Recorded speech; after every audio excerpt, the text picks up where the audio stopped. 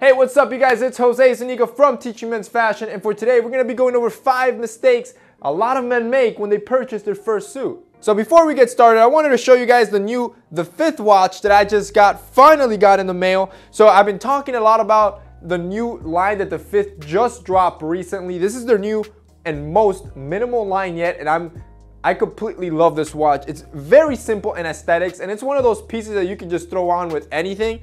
And on top of that, it's their most affordable piece. So I'm gonna have it linked below so you guys can check it out with a discount code so you can obviously receive it even more affordable just for you guys. The fifth always hooks us up and the TMF family up with a great discount code. So I'm gonna have all that linked below. But I just wanted to show you guys the new watch, show you how it looks on the wrist, and just how aesthetically pleasing it is. So now let's get into these mistakes. You're crazy excited, you have some formal event coming up, whatever it may be, and it allows you to wear a suit. You buy your first suit, and you think you're gonna step in there looking like James Bond. But unfortunately, you didn't watch this video, and you might be a victim of the 5 common mistakes that a lot of men make buying their first suit. The first mistake?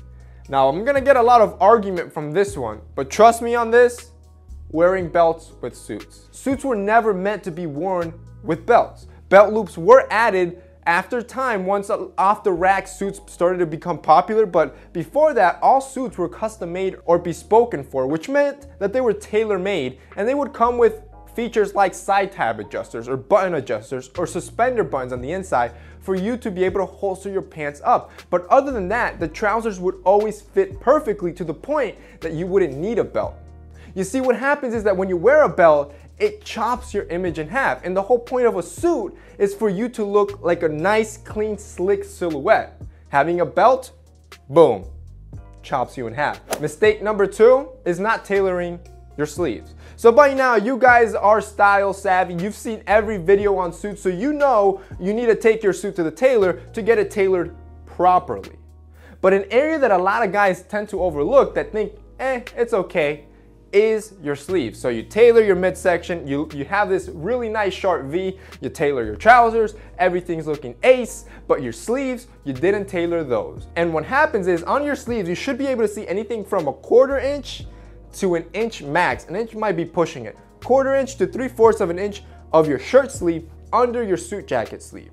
If you don't show any, your sleeves are too long. If you show too much, your sleeves are too short. Number 3. Too many accessories. I see this way too often, especially on Instagram.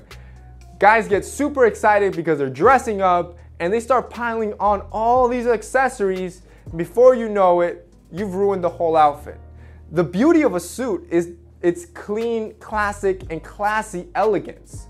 Once you start piling on all these accessories like a tie, lap of flower, a loud pocket square, cufflinks, and whatever else, tie bar, you kind of take the interest away from the suit to all these little cheap accessories that you bought and put on.